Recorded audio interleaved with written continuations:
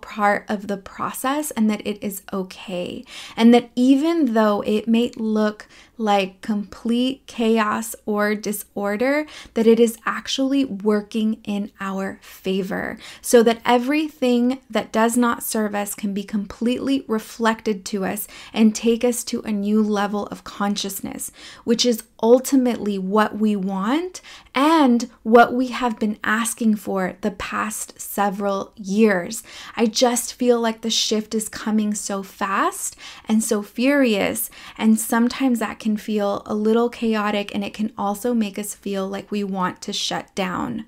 While I think it is important for you to take some time and reflect and maybe journal, definitely meditate, definitely be present in your breath, in your space, I also want you to know that this is an important time to take action. And action may not exactly mean like you have to get a ton of things done by the end of the year. It just means that you really have to identify the chaos that's taking place and figure out how you're going to work through it and come from a calm perspective and an okay perspective. That means don't be hard on yourself. It means create a safe space for you to work through all of the changes and the chaos and the things that you need to clear out of your life, so that we aren't bringing them into the new year. And maybe not necessarily the new year, although there is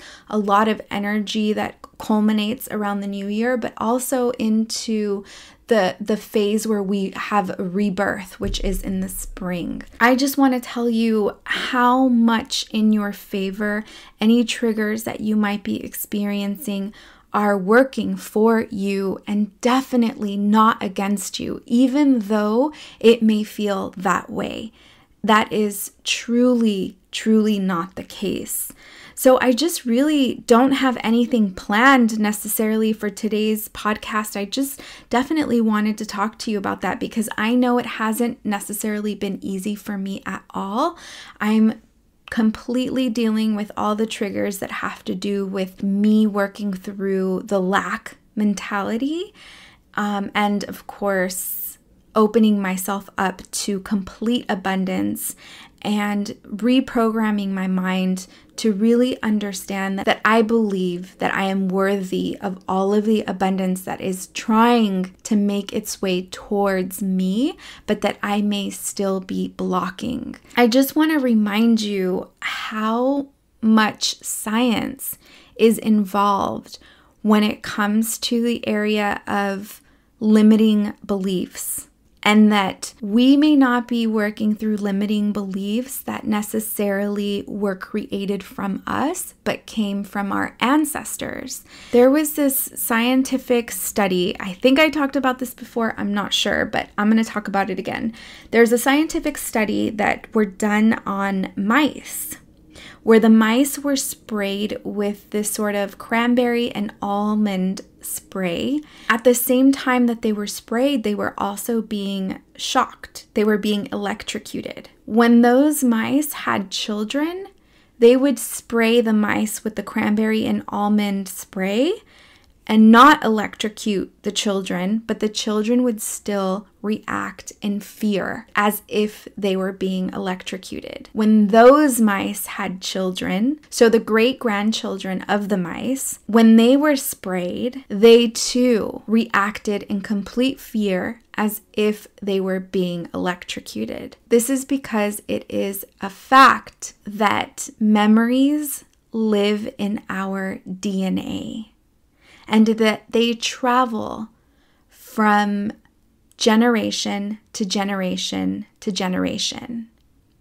I want to remind you that a lot of the work that you are doing for yourself right now, it doesn't have anything to do with you, other than the fact that you are on a journey to heal your ancestors and to make sure that this generational trauma doesn't go on to our children and our grandchildren. That in the moment that we heal, we are creating new energy and new DNA for those that come before us. So every time there is a trigger, it is extremely important that you take action and you go inward and identify the root of the trigger. I know I talk about this so much, but this message for me personally has been coming up in so many ways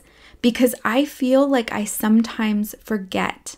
I get caught up in the drama of what is taking place, that I go back to the old programming that I am trying to break through. I go back to the programming and I create even more chaos and even more drama surrounding my life. And it is unnecessary chaos, but it is also a direct manifestation that there are still traumas and there are still limiting beliefs that I need to work through. And of course there is. I'm only 38 years old and I honestly foresee myself really doing this work for the rest of my life. And honestly, I hope that I do because I've really come to a place where I enjoy the process of identifying a trigger, going back and healing the trigger for me personally. I want to share a little bit of what has been helping me lately with this.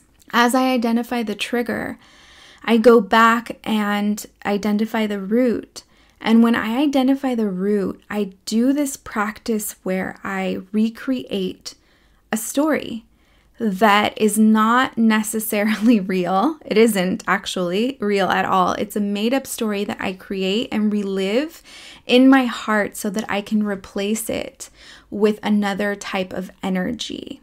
Our brain can't tell the difference when something is happening or not happening. It doesn't understand what is real and what isn't. So the problem in that is that when we are constantly reliving traumas, we are adding more stress and more negative energy onto our beings, into our brain, because our brain actually believes that we're going through it again. So you can see why this is a program, why lack mentality is just a program that is going in cycles over and over, replaying itself.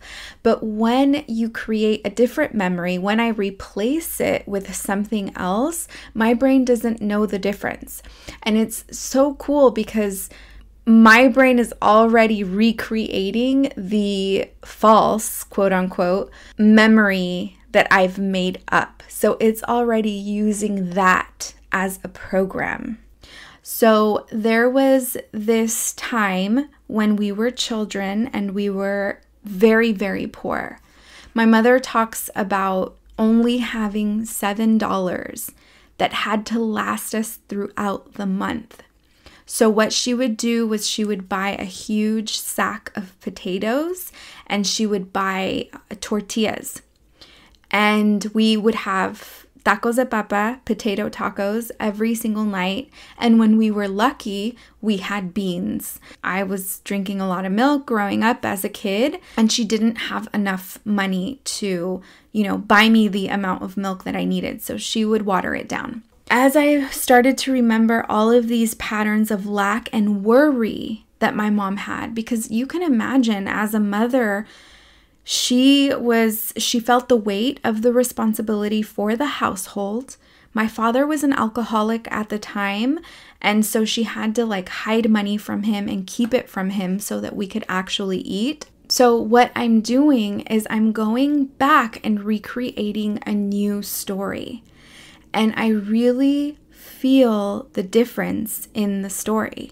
I actually go back in my third eye and in my imagination, and I just recreate a space of abundance, there was a overflow of food on the table and we weren't hungry. And I'm actually creating these images of the table, of us eating, of us gathering. And what it is doing as I practice this, it's actually bringing back memories when we did have an overflow of food and everything was good and everything was on the positive side, and it was probably more positive than it was negative. But for whatever reason, my brain, and maybe you find that the same happens with you, is that my brain is focusing on the lack and not the part where it was full of abundance. So I'm recreating all these new stories, filling in the lack with abundance, and I'm finding all of the memories where it was full of love and full of abundance, and complete opposite of the memories that I have ingrained in my head. So I definitely wanted to share that exercise with you. Another exercise that I am practicing is that I started off doing this 1 time a day, but I've found myself doing it maybe around 4 or 5 times a day now. I want to say that just today alone, I did this 6 times, where I envision myself and I see abundance of light coming down from the heavens, and I completely feel the energy radiating down onto my head and through my body, forcefully pushing out any energy that does not serve me and grounding itself onto the earth. And when I do that, I just remind myself how I am in control of my abundance, and I am in control of what types of opportunities I attract, and that nothing outside of me controls that. It is like a contract that I have signed coming to this earth and agreeing to be a child of God, that God is going to provide and God is going to take care of me. And I've been practicing doing that more and more. I think the reason that I went from doing it once a day to 4, 5, or 6 times a day is that I am now catching every time I begin to feel worry or every time I begin to feel lack, I'm catching it faster, and I immediately replace it with either that white light that flushes everything out, or I replace it with abundance and a lot being on the table. And the table doesn't necessarily mean a table where we eat, but just the table where I work, the table where, just in front of me, all of the prosperity and the abundance that I deserve that is sitting in front of me. So that has been really helpful, and it's also made me realize how many times a day I begin to worry.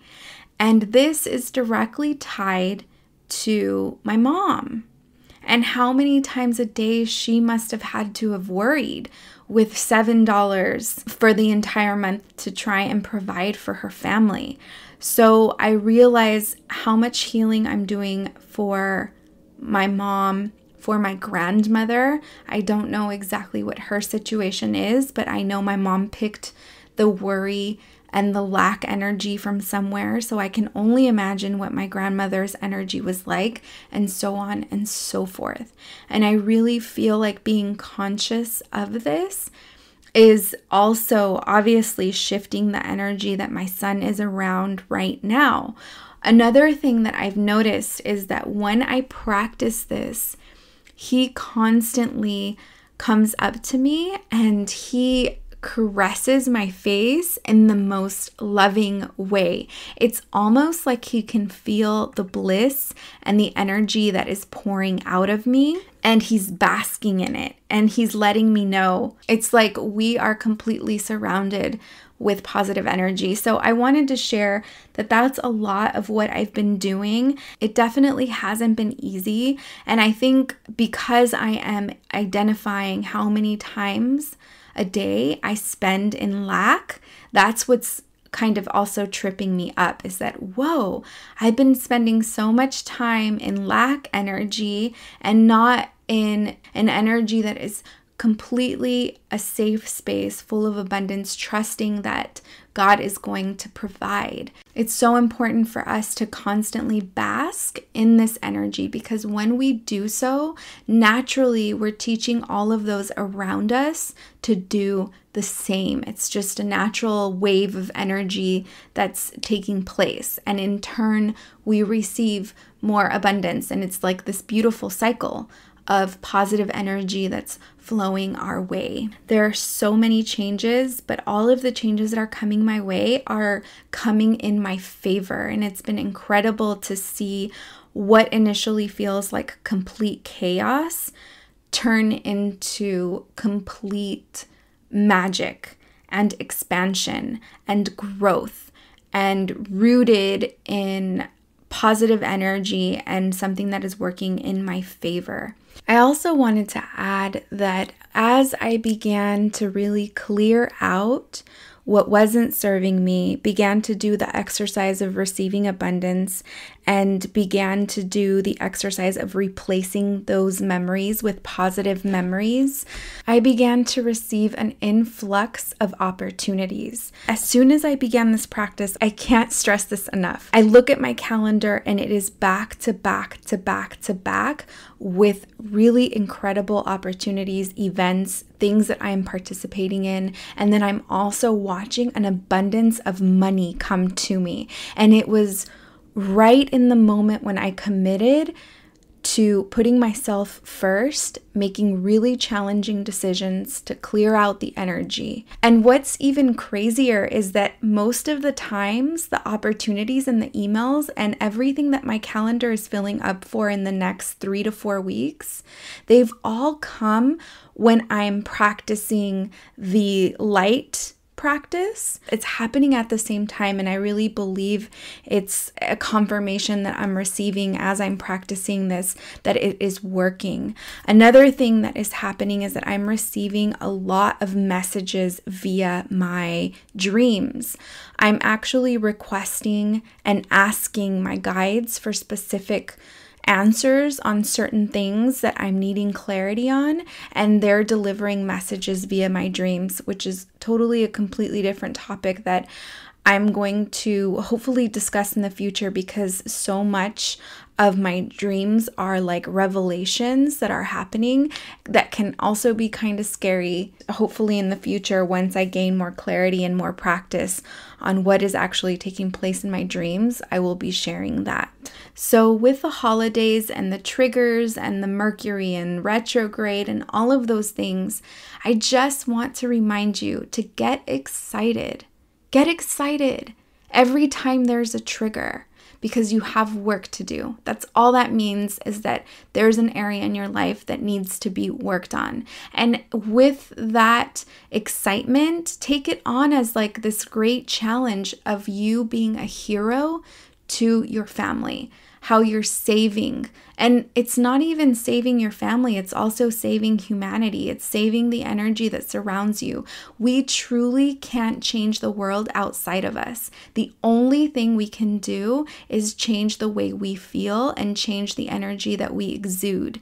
And we have to get rid of guilt. We have to get rid of lack. I think those emotions, as well as sadness, anger, and in some cases hate, are part of the human experience. But for some reason, lack and guilt, I feel like we use them unconsciously without really knowing that we're using those emotions to attract certain circumstances that are not serving us. The same happens with sadness, the same happens with anger, but I feel it's on a completely different vibration, because I feel like it's easier to identify consciously and rectify sadness and anger. I feel like that propels us into action.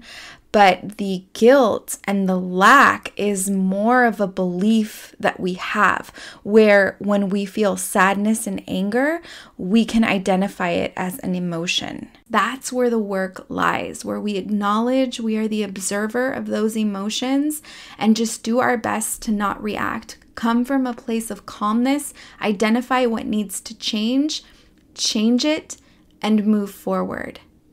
And I know how hard that is, because I'm the first one that gets fired up and wants to take off my earrings the moment I feel someone has crossed me. And that doesn't serve me at all. I'm only generating energy that I do not want in my life. The best thing for me to do is to come from a calm, safe space and react from a place of love for myself first and foremost, putting myself first.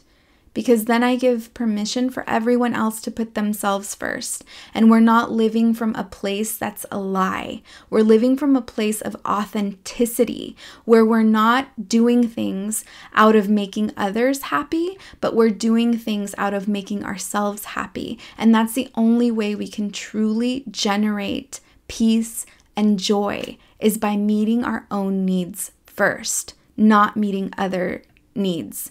Meeting someone else's needs is only going to put us in a place of misery and sadness, resentment, and anger. But again, those are triggers to let us know, hey, you're not putting yourself first. Why? Are you coming from a place of fear? What are you scared of? What do you feel you need from this person that is maybe mistreating you or is not bringing a vibration that you wish to have in your life? Why are you attracting this in your life? It really just takes so much work. So I just want to tell you that I'm doing the work, and that I want to invite you to do the work as well, and that it's just really, truly part of our journey.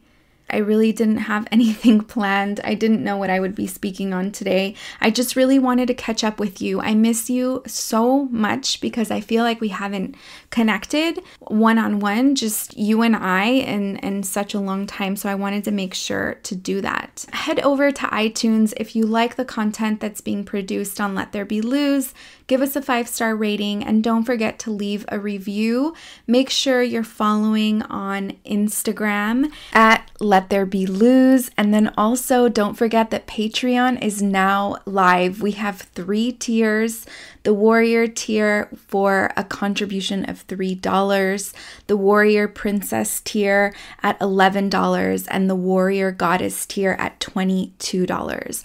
There's exclusive content that is being released on Patreon only, where you get more of an insight, more of information, extended podcast episodes. There's exclusive events that happen over there aside from also having extended content. For example, I'm having a special screening at Lionsgate for a film called Perfectos Desconocidos with a wine tasting from Boca Roja Baja Wine Adventures, and also hors d'oeuvres, and all of this is free. I'm giving invites to my warrior goddesses first.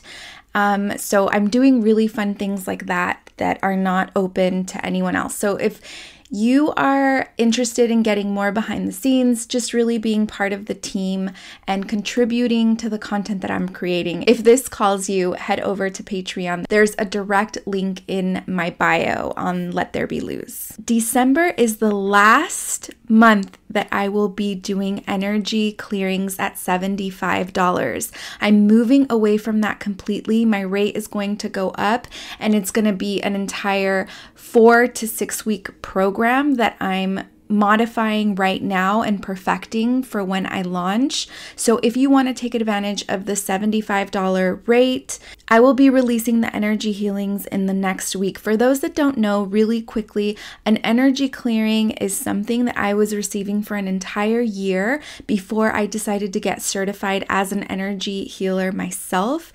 It was something that really helped me as I was moving through blockages, and I really feel like it prepared me for Let There Be Luz in so many ways. It cleared so many limiting beliefs for me to even be able to start producing this type of content, and just put me in the perfect space. I loved getting them done so much that I went ahead and got certified, not only to service myself, but also to begin being of service to other women. So if your intuition is calling you to get an energy clearing, this clears energy that has blockages. It also includes energy that may be tying you to other people, to traumas. It's a really in-depth clearing. If your intuition is calling you to get this done, stay tuned on Instagram for when these will be released here in the next week. I love you all so much. May the light within grow stronger. Return to the one.